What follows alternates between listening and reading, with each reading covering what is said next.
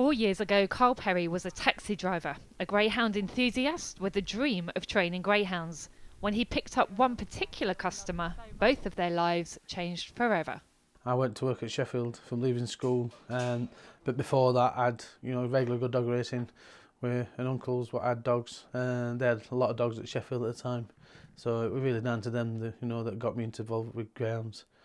And then when I left school, I started working at Sheffield as a trap lad, and then through different jobs ended up in ground staff and paddock steward and a few little other bits before leaving about 4 years later. And who would have thought that all that could end up how it is today? You were actually driving a taxi when you were driving a client that meant basically your life would change forever. Tell us how your relationship with Nick Brereton started.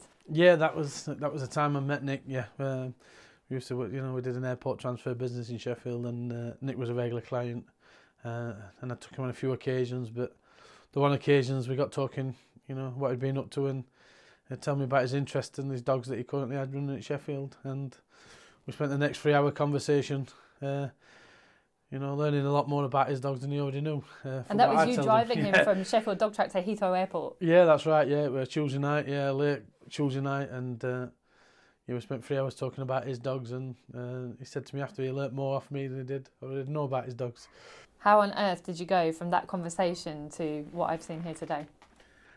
Nick had a desire that one day that he always wanted to do his own thing, and he always said that he was waiting for the right person to find to do it with, and we hit it off straight away. We had the same ideas, and we had the same, the same passion, and we just clicked together. And in that, we come up with the idea of starting his own and doing his own, and he put faith in me, and I put a lot of faith in him as well. And so far so good.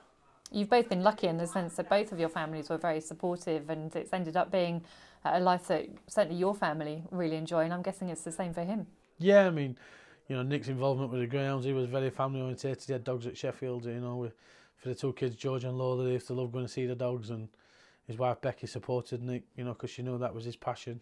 And the same as, the opportunity coming for us, my wife and kids, they all bought into it as well, and it was a big change in life for us, but something I definitely wouldn't regret doing, and definitely enjoying every minute of it.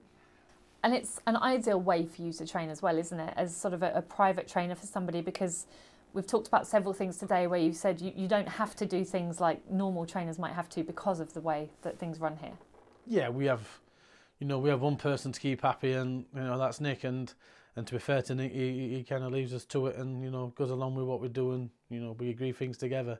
Other trainers have different situations where they have a lot of owners to keep happy, and sometimes it can be difficult, and I've seen that on many occasions for other trainers having to suffer that.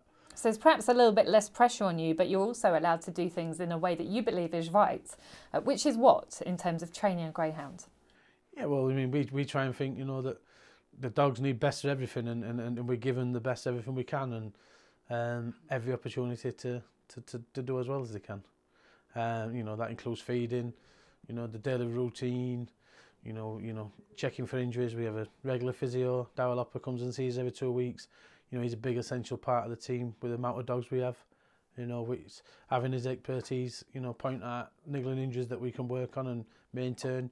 It helps hopefully keep down the major injuries. You have plenty of staff here, and the dogs seem very well handled. Yeah, I mean, it's a big operation now. We've doubled this operation in the last few months to, nearly 70 dogs. And for that, you need the staff, We're in a very lucky position. We've got great staff. We have 10 members of staff, and we have 4 or 5 on a daily basis. We do a lot of racing, so we need plenty of cover, back at the kennels when we are racing. But no, I mean, we can't do what we do without the staff. You mentioned the food, and you showed me it today pretty much, well, basically is human consumption food.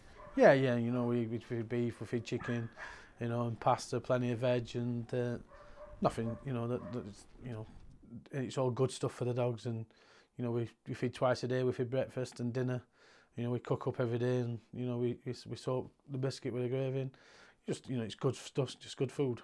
And then an extra little treat at bedtime. Yeah, and Michelle and the kids have the dogs out at night, and they get plenty of treats, but that's nice as well because they expect it now.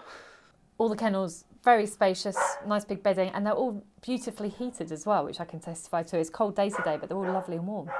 Yeah, I mean, that's something we try and do. I mean, we learnt, you know, from the first winter what we had here that, you know, leaving coats on the dogs a lot, you know, it's not very comfortable for dogs to be left with coats in the kennels, and, you know, we started to get dogs that were getting rub marks on the shoulders, and you know, we rather invested in, you know, having an heating system where we keep it constantly warm all the time.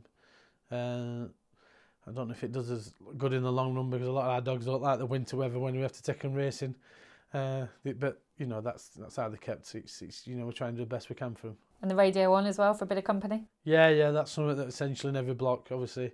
We find that it keeps them a lot quieter at night, and obviously we live next door to the kennel, and very rare we'll hear any noises through the night, and obviously, you know, the radio's a great, you know, side effect for them. All your black dogs look so shiny. Their coats are incredible, and there's no exception to that. How do you get your dogs looking like that? I think, you know, it's a combination of a good diet and you know, regular grooming and regular hands-on work from the staff. You know, we do pride ourselves on his dogs looking well. You know, we try the best always for his dogs to look well. Obviously during the winter months it's not always easy with the weather and the cold weather, but you know, as you're having to use coats, but yeah, we do take a lot of pride in the dogs looking well. And if you do get one that maybe you can't get as shiny, that comes in a bit scruffy, what do you do with it? We find out the way that we do get, you know, we try our hardest, whether, you know, bathing or special treatment, what they need, you know, we find a way to, you know, to get the condition right.